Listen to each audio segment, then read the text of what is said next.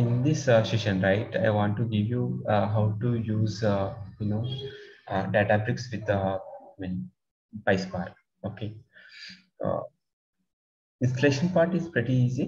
Hope you understood. Very only one or two steps that we follow, then we are ready to go.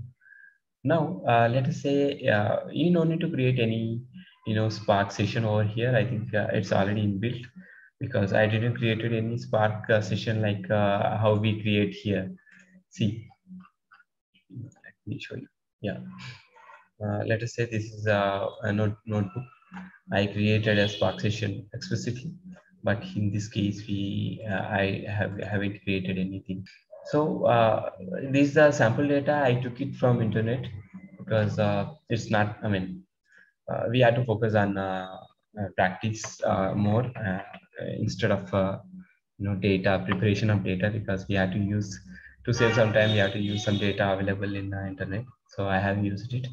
So this is the data, and for this data, I just taking column names, name, gender, salary, and creating a data frame out of it. I have showed you in a different method when we are creating a data frame by using a file. Like in last week, I think we have created data frame, right, by using in last sessions, it seems. CSV file we have used and created a data frame by using spark.read.csv method. Now here is a, we are just giving the data externally. So we're using create data frame method. Here data is equal to data is equal to data means this is the data, and I'm giving explicitly column names. This is the column name. Schema is called column names. So once we execute this, and then I ran this one. Okay. If I ran this, then whatever the data which is available here, and then we are able to see the output. Guys, any questions till this? Do you have any questions? Is it clear? Yes, it's clear. Yes, it's clear. Yeah, fine. So see, this is easy. There's no big deal in this, but still want to explain one inbuilt function this week. That is the reason I have created this data frame. And, I want to use this when inbuilt function. Then show you what we can do by using when. You people have already knowledge, on in regular big data domain, like in Hive or Scale. We might use switch statements or case statement, right? Here we will use when in Spark. Then do our transformations as we like. So here we have only 3 columns. One is name and gender and salary. And if you see by seeing gender, it is MM null F. So if we want to bring more meaningful, then I am just making this wherever M is there, then making as a male, whereas F is there, making as a female, whereas null is there, then giving as a blank value. And wherever there is a blank value, let us say in this case, I'm just giving NA. Okay, something like that. It's not mandatory exactly what I'm taking, but just for understanding purpose, I'm taking an example. Okay, and there is a pre-built function with column will use to create a new column in Spark. So I am using with column. DF is our original data frame, and I'm going to click another data frame, DF2. By using with column, I want to add one more column to these 3 columns, right? This is the syntax, the column name that you have to give. Either this is the existing one. See, we can use this function on existing column. We can update the data already in existing column either, or we can also create a new column and give our own text over here. So in this case, I'm just going to create one new column called new underscore gender by using this gender existing column. Okay, so this is the syntax to use when function in Spark when df1.gender. df1, this is df1 dot gender, this is gender, is equal to m. Then I'm placing as a male. Same like we have to use that notation here again. If it is female f, then I'm making as a female. Then if it is a null, this value is null, I'm just taking it as a blank. And otherwise, what if other than this three values, I'm just making it as a NA, not up to something like that. Okay, or you can take it as a transgender. Okay. Now, if we execute this one, right, we will see this output. Right? See, wherever we have M, we replaced with male. Okay. Null value we are replaced with blank. If a female means female, F means female, and if there is no data, then we are just putting an A. So this is how this is how we have to create. We have to create another data frame, with new column by using bin function. Okay, guys, I request you to don't write anything here. Okay. And is this clear, guys? Is this clear? How to use when function and derive a new data with a new column with a new data. Hope this is clear, right? It is very simple. Yes, Naresh. Yes. Yeah. So this is very important because real time we will use. Okay, because I generally pick the topics where we use real time. Okay, so don't ignore it. Please practice it. This is one of the use case. The only part of the use case. Okay, I cannot say complete use case, but it's a part of the use case. When so and the same output we can achieve by using another method also. So the method is expression. There is another function we can use, expression function, and get the similar output. But thing is very minor syntax changes. See here, up to here it is common, right? Then we have to use expression expr, then start bracket, then write your case statement. Case when gender is equal to male, m, then male. So this is I think this is a standard one which we generally use in a SQL syntax. The similar thing we have to use here, but it will consider this as a string again, and then if this will execute, then other won't be execute. If this fails, then again it will go to here. Then it will give you, it will execute this female. Then vendor, if gender is null, then it will give you this result. Okay, and else NA. Okay, this is the one of the syntax. You can use either one because the performance is quite same. So you can use whichever is more suitable or more if you are interested in using expression, you can go ahead with this. If you are interested to use when, then you can go ahead with this. Okay, but result, if you see, results are same. Nothing has been changed, right? The similar to df2 output. df3 is similar to df3.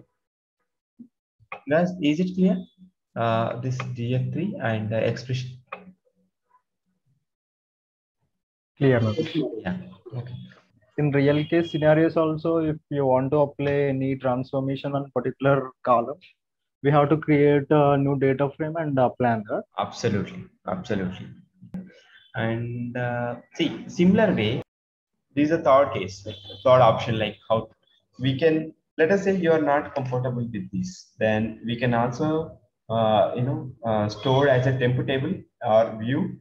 These are one of the syntax, create or replace temp view. You can give any one name here, then our data will be stored in this temp table. Then as usual, you can write your SQL queries. Okay, but you have to use spark.sql.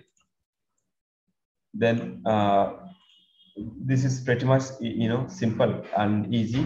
Like if you are familiar with SQL, then you can use the similar way inside this. But see here I'm using temp emp because my result got stored in this here. Okay, and in real time also when you use this one, right? So this is a temporary. Okay, it won't be permanent. Okay, generally we will use this method only when we want to utilize one time. Okay, so you can also achieve the similar result, like see here, similar result by using this method as well. Okay, so you can choose either, we have three discussed, right? So out of three, you can choose either one and go ahead, right? Any questions in this method? In real time, like if you have a table with bigger size, so can we create a view on that bigger tables, or is it related to size? No. See, indirectly, like we know, right? The Spark stores data in RAM, so you have to keep that point in your mind and use it. But ultimately, yes, you know, like you are indirectly you're persisting your data, right? Like no, not persisting exactly. You know, SQL statements work only when our data is loaded in a structured way, right? Without table, definitely you won't query your data, right? Yes. Let us say Hive is there, HDFS is there.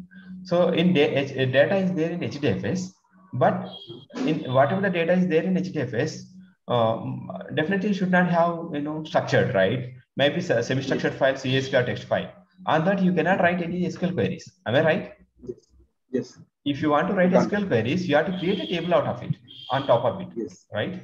Then only you will write a SQL queries or SQL queries. The similar way, the data is there, but how can you write your SQL queries?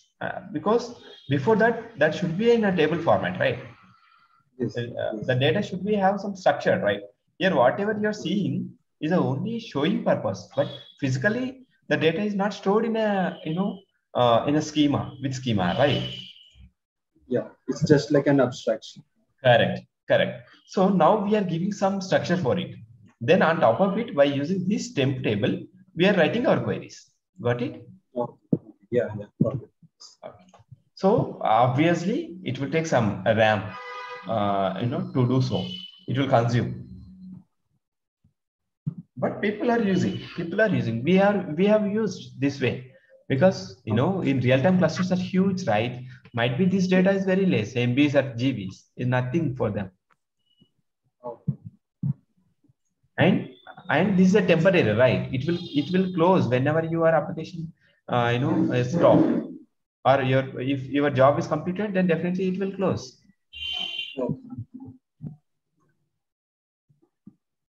I hope this is clear, right? Yes.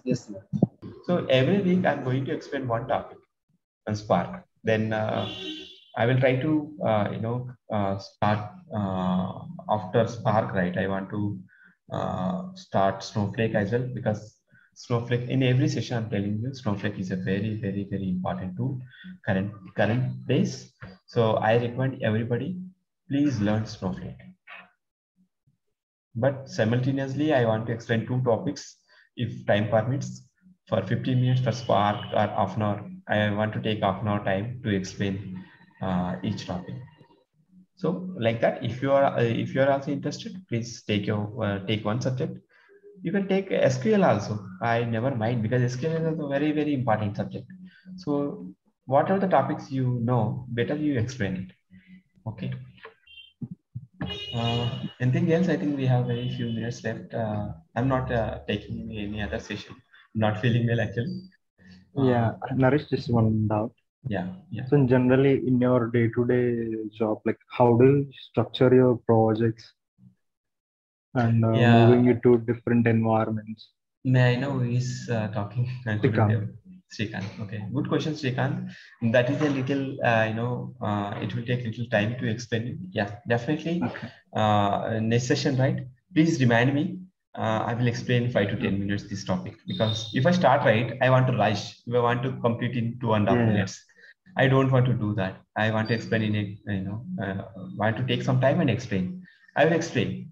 Okay, in general, generally what we will do, Okay, I won't explain depth, okay, because that's not good, because I'm already working.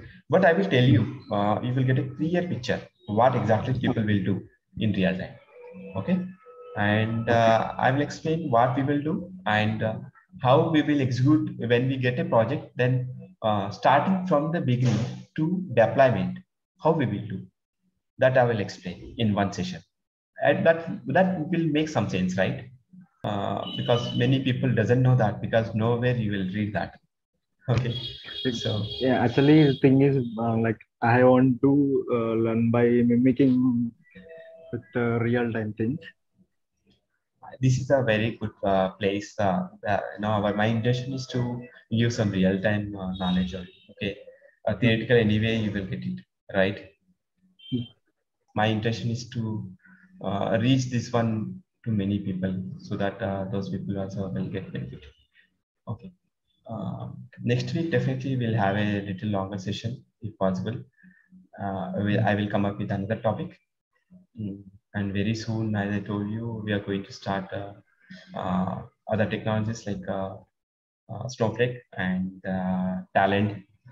Anyway, Spark will run simultaneously. Thanks, guys. Thanks for joining.